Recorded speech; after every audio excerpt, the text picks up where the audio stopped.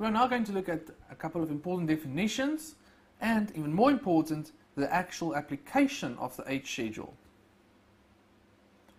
The first important definition is the definition of an asset in paragraph 1. So it says an asset includes property of whatever nature, whether movable or immovable, corporeal or incorporeal, excluding any currency, but including any coin made mainly from gold or platinum. So let's just up to there quickly. Movable, immovable, guys. So computer, movable, land, immovable, corporeal, incorporeal, a desk that you can touch, corporeal, incorporeal, intangible, patent. But it doesn't include currency. Now currency here refers to money, coins and notes, basically. Right? It refers to the money sitting in the bank. But you'll see in a second, I'll explain a little bit more about that. But it includes any coin made mainly from gold or platinum. So something like a Kruger Rand, for example, will be included. And it includes any right or interest to or in such property. Now, just quickly there, if I have a debtor, so I sell goods to a person on credit, so they have to pay me, I've got a debtor. That debtor is an asset. If I sell that debtor to someone, right, if I sell it to someone, I can calculate a capital gain or a capital loss on that. So let's say the debtor owes me 100,000 rands. I just want some money because I need cash, so I sell it to someone, proceeds for 90,000 rands. There will be a base cost of 100,000 rands. Right, so I have a loss. Usually, if I just collect the money, the proceeds and the base cost are the same. Now that's, you might not say, but isn't that currency? No, that's the right to receive money.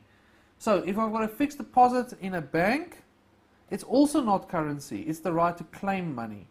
Okay, so just understand that if you've got the right to claim money, it's not. Now, I just want to also point out something like a forex gains or losses. That is still considered currency. It's not money.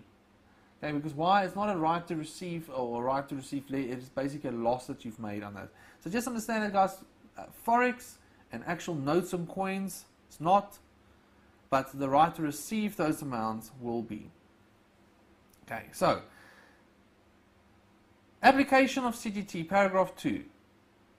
This is, in my opinion, probably the most important paragraph to start out with, at least. But this paragraph is so important. If you don't understand this, you will suffer with a lot of the rest of the sections. Because this section tells us when capital gains tax will be applicable and in respect of which assets.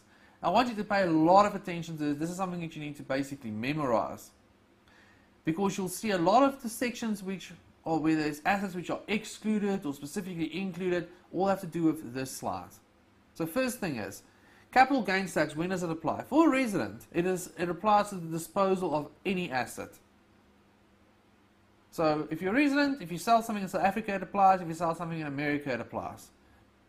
Right, whatever asset, any asset. If you are a non-resident, it applies, and this is very important, to the disposal of only the following assets. Assets of a permanent establishment in South Africa. So you are an American, but you've got a shop in South Africa where you sell things, and that shop is considered a permanent establishment. That will be indicated to you in an exam. Permanent establishment is basically something with a degree of permanence. So it's varies. So you've got a shop in South Africa, a business in South Africa, and you sell things through it. Right. Anything you sell in respect of that, obviously not in a company because you are a natural person, if you're looking at it, or if you are a company that has a permanent establishment, that amount will be included. Or any immovable property in South Africa. So if you own a property in Johannesburg or Cape Town or Bloemfontein or wherever, that will be subject to CGT. Now just with this includes also, not as common to see, but I've just included it here, if you've got shares in a company, that will also be included. But only if that company, 80% of the value of the company is due to the immovable property.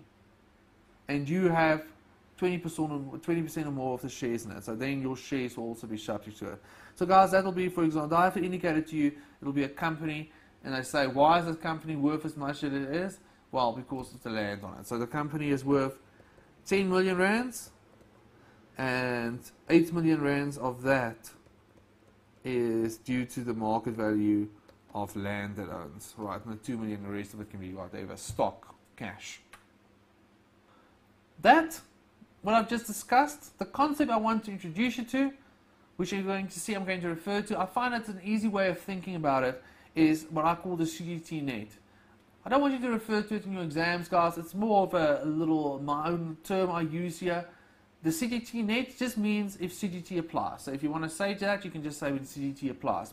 Okay, so what it means is if something gets caught in this net, that is when CGT will apply to it. So for as long as it's in that net, CGT will apply to it.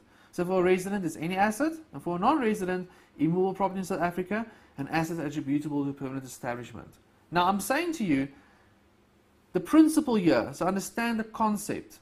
CGT can only be calculated for the period of the assets spent inside the CGT net. So here's an example.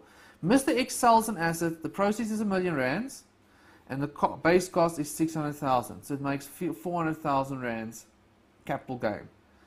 He owned the asset for a total of 10 years, and I say assume that only 7 of those years the asset spent inside the CGT net. So the concept which you need to understand, for whatever reason, it doesn't matter why it was only 7 years, just understand that assets can move in and out of it, as you'll soon see. Understand the concept, because 7 out of the 10 years was in the CGT net, 7 out of 10 of that capital gain, so 280,000 rands, will be subject to CGT. The rest will not be. So we're going to refer to in and out of the CGT net quite often. Again, remember what it understands. If something is in the CGT net, it means it is subject to CGT. Basically, these concepts over here, but I'm going to just quickly mention, certain assets like trading stock will be subject to gross income. There will be no CGT implications. So we will consider that as not being in the CGT net. You'll see some assets are not subject to CGT. Personal use assets, for example, we'll consider that as not being in the CGT net. Why? It's not subject to CGT. So it's the same concept.